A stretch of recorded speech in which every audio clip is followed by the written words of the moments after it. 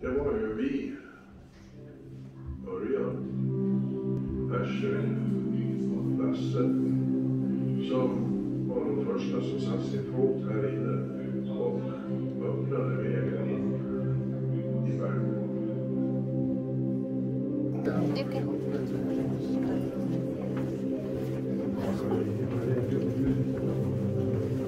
Do not touch anything, guys.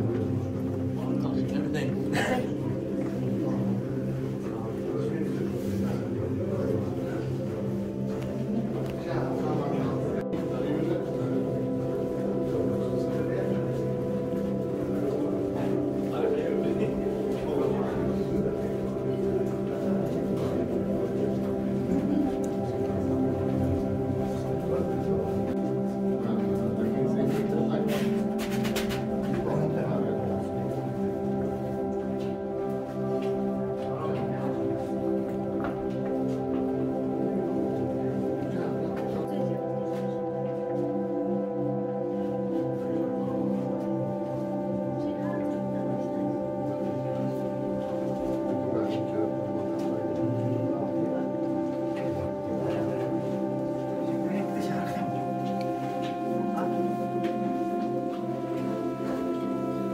So now we have entered the first cave room, and this one is called the LUMMELUNDA CAVE. The boys came in here in 1950 after exploring the cave opening for around 2 years. And the natural way where they enter the cave, it can be seen back here. It's a bit further in on this path that we have the so-called needle's eye, which is the really narrow passage at only 22 centimeters in height. And that's where they almost had a hard time breathing when they were about to squeeze through. So it's around 70 meters out that way that they had to crawl every time when they came in here. And of course they had to crawl the same way back out again each time. And they only had their small candles when they were exploring here, so they did not have it as easy as we have it now with the lights and flashlights. And you have to imagine that when they came in here, it was just a cave wall here where we have walked now. Inside of the cave, it's around 8 degrees all year around, and the humidity is 95%. We also have around 80 different species of animals living here, and it's mainly different insects. So there are some spiders and mosquitoes and moths in here. We do also have bats, but it's quite rare to actually see them. And the largest animal that lives inside of the cave is actually our salmon. So if you're lucky, you might see some fish here swimming in the waters as well. But they can be a bit shy, so they aren't always out on the doors. In the back of this room up here, you can see one of the more famous pieces of limestone formations. This one is called the Eagle Wing, and it was the boys that named it. You can see to the right that it's a bit more white, that is pure limestone. And to the left, where it's a bit more yellow, that is usually iron that has colored it. We can also see a little bit of green, and that is alders that are starting to grow because of the lights here and the high humidity. So in some places where the lights shine a lot like this, you can see a bit of green as well.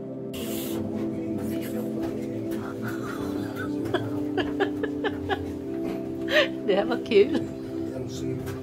Akta huvudet.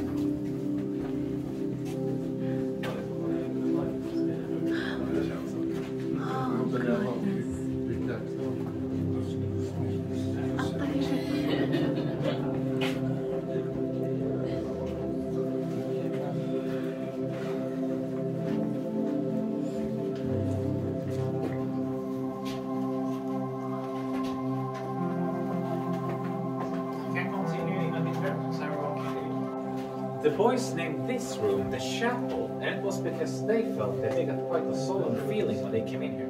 But also because this room is very long, and then it goes high up to the ceiling here, so it's almost shaped like a chapel as well. And here you can imagine when they came in with their small candles and started to light up these white limestone walls. We can also see up here in the ceiling that there's a lot of small formations growing. To the left here, we have remains from the time when this was a coral reef. And if you look closely on this wall, you can see that it almost looks like worms in a lot of places. Those are sea lilies that have been fossilized. And that is one of the most common fossils that we can see here in the walls. So the LUMMELUNDA cave, it's a so-called karst cave, and that basically means that all of these cave rooms, they have been created because of the water flow that's been going through here. The water has broken down the softest parts of limestone and brought it out of the cave, and then it's the harder core of limestone here that's been left, where you see a lot of fossils. And that's also very similar to how the rocks at the coasts of Gotland are created. Then it's always the core of limestone that's still standing. So in here the water flow was of course much greater back in the day when this cave was created.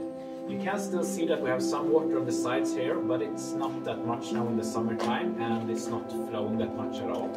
But when it's been raining a lot, we usually notice a couple of days later that the water makes its way down to the ground and into the cave, and then we get a much more active flow here, and it can be dripping more from the ceilings as well. And in springtime, when the snow is melting on the island, the water levels here can get so high that it goes all the way up to your stomach. And then we can't even have guided tours, of course. So it is still quite affected by the weather. In the back of this room, you can also see something very unique. This is a small fern that has started to grow in here.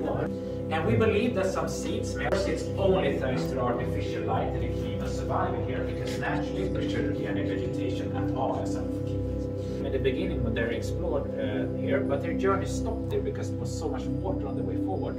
The water depth over there can be up to 4 meters deep. But the boys, they didn't know how deep the water was, and they did not know how far in the tunnel went on either, because for them it was pitch black.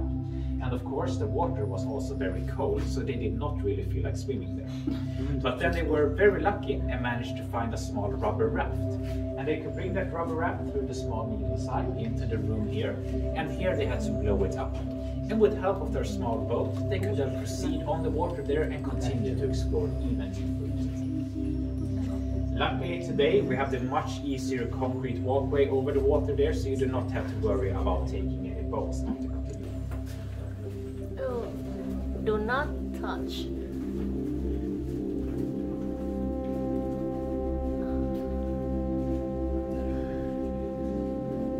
Gör det?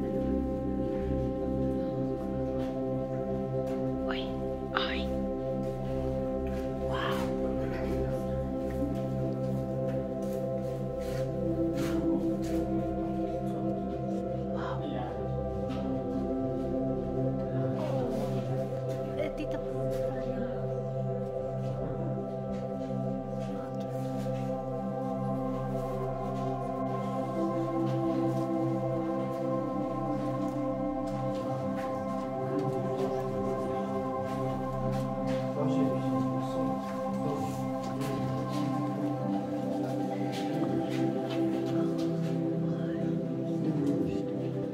They named this room the Great Hall because this was the largest one that they had found so far.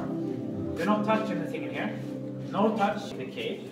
And it's where we are standing now, but it also extends back here where we will continue. So all of this is actually one large room. But in this part we can see one of the more beautiful pieces of light up here. It's called the altar, and it's thanks to a girl that went on one of these tours a very long time ago. She thought that you could see biblical figures standing up here. So what she saw to the left was the lamb. In the middle we have Joseph.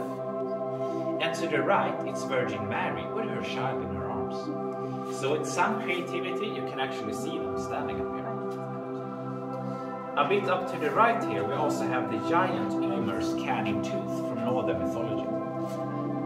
And I will talk about these different formations. The ones that grow from the ceiling, they are the ones called stalactites. And the ones that grow from the bottom, they are called stalagmites.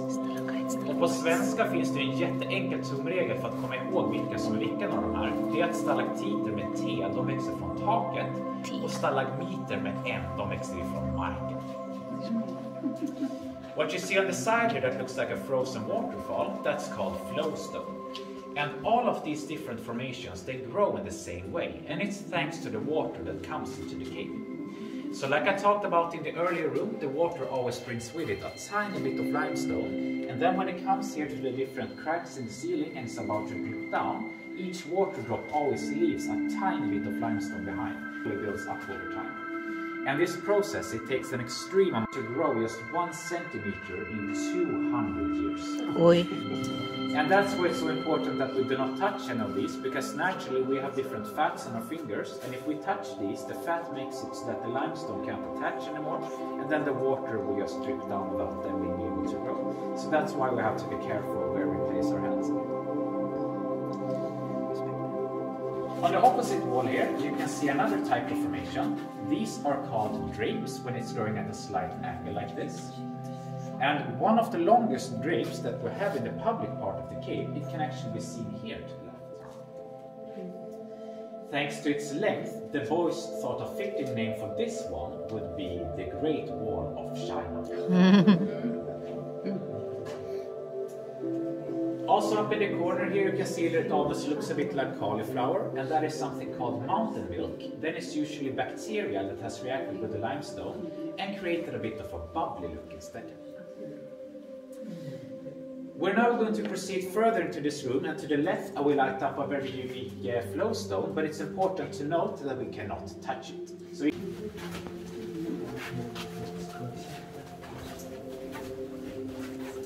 can go up to the door, wait there.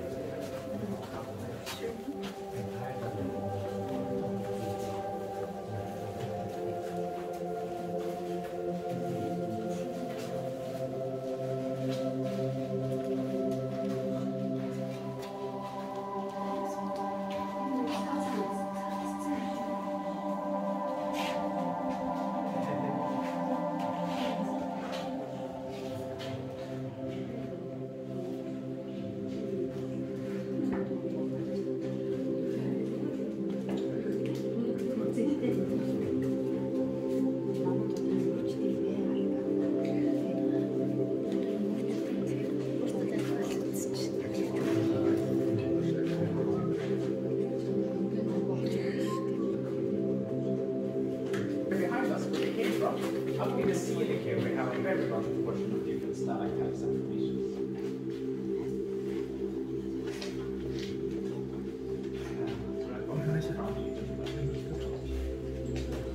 I also want to talk a bit about the wall here that we have in front of us, which has some history behind it. Because it was up to this wall that the 3 boys came in total when they were exploring here. And they kept all of this a secret for themselves for 7 whole years before they made it known to the public. The reason why they eventually told everyone about it is because of a cave explorer named Lars Olsson. Back then he had a record in Sweden to get the furthest into a cave, and it was here in the LUMMELUNDA cave. But he had only come in a very small part into the cave opening, around 50 meters or so, and then he claimed that it was impossible to get any further. A lot of talking and writing about this because this was the largest cave in Sweden that had been explored. So of course this became publicly known, and a while later different speleologists, which are cave explorers, they wanted to see if they could get even further into the cave from this roof. And that's when they found a new path that you can see up behind here. You will see it a bit better from the next room, but it's like a small hole in the ceiling there. And you have to imagine that all of this, it was filled with dirt and gravel, so they had to dig there by hand in order to get to the other side. So it must have been quite an amazing feeling for them when they eventually dug through there and put in their heads on the other side and got to see a whole new cave that no one else had set a foot in before. And of course that they got to see that the cave even continued from this wall here. Otherwise, back in the day, it was a cave wall all the way over here, so in the beginning when they opened up for the public, the tours always ended here and you had to turn around and go back to the same way again. But in 1979, that's when they opened up and made this artificial into the last room, and then they also blew out an exit tunnel, so it would be a better flow of people through here. So that's what they have done in the cave, apart from this and the entrance and exit tunnels, is that each cave room, they always also made a pillar like this one. These are artificially created just to have safety and stability in the cave. And of course we have the light and the concrete that we have washed on, which is artificial.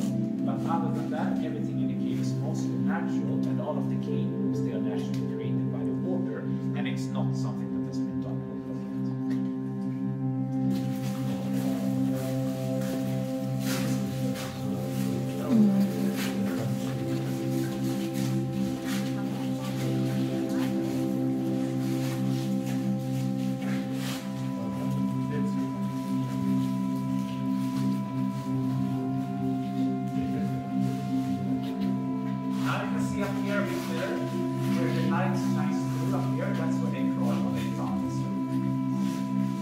They have actually laid out another spot that you can sit down here as well. So you can both draw down here or up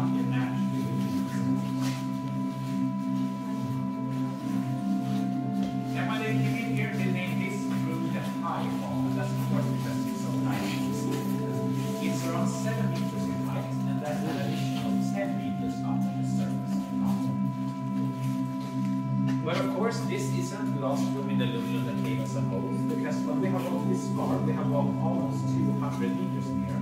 And to put this into perspective, the LUMMELUNDA cave is in total over 4 kilometers long.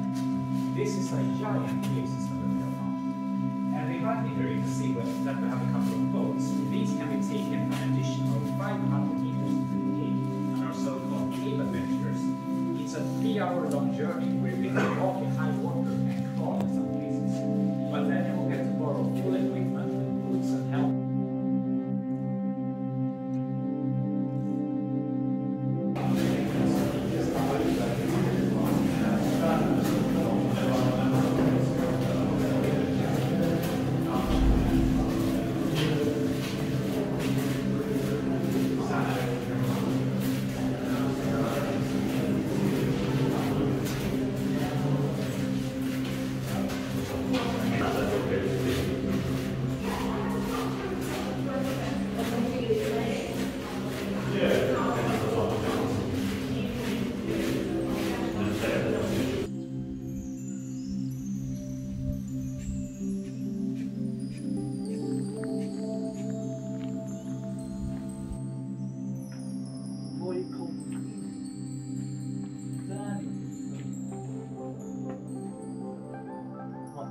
They went in there.